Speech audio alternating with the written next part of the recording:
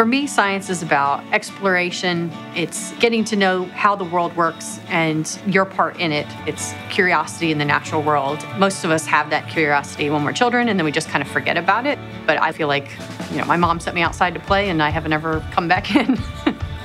I'm Julie Meyer. I'm a marine microbiologist at the University of Florida. I'd say the coolest place I've been is to the bottom of the ocean, to a depth of about 1.5 miles. It was very exciting. Coral reefs are basically like the rainforest of the ocean. They provide nurseries for fish, and the microbes that live in the surface of the ocean provide half the oxygen for our atmosphere.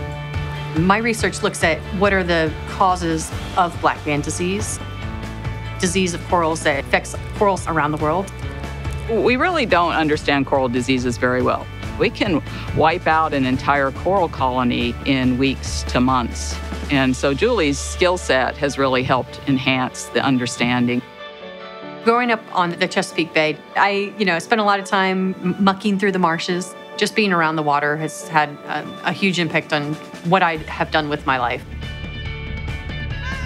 So being a mom scientist is great. I have a 4-year-old daughter.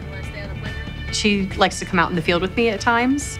We enjoy going out in nature together.